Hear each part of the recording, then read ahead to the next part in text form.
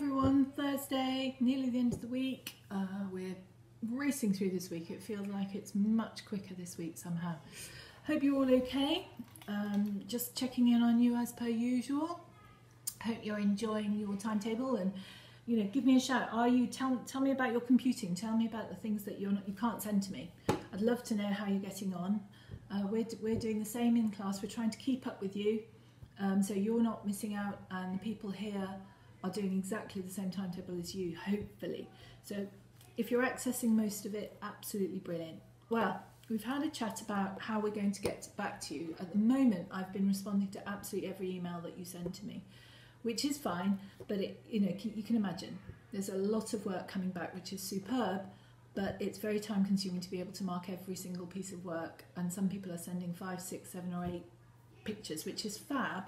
But what we've decided at the school, and Miss Joyce is going to send a letter home, that we will respond to you via email twice a week. So you'll always get an email from us twice a week if you send us some work in. And I would love to see all your work, and please keep sending it in.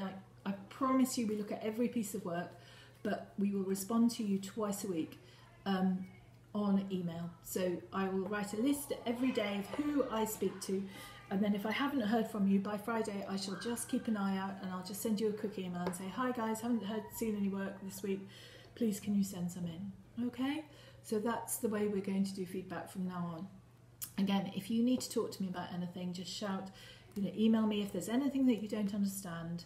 We're doing really well on our decimals. It seems like everyone's really got it, which is fantastic.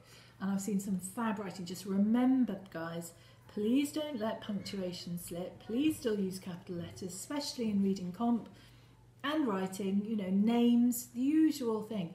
We cannot let it slip, because when you come back, you're just going to struggle again. So make sure that when you're doing your writing, really think about the stuff that we talk about in class as much as you possibly can.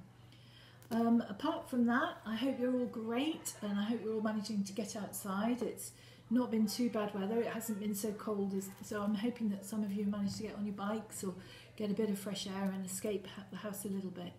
But yeah, everything's good. So hopefully today you might do some art. We're going to be looking at creating your own creature, which is sort of linked to Fowler's Yard. So have a little bit of fun. Design your own strange creature. It doesn't have to be metal. It could be something completely different. I've sent home some ideas and a video and things that you can have a look at.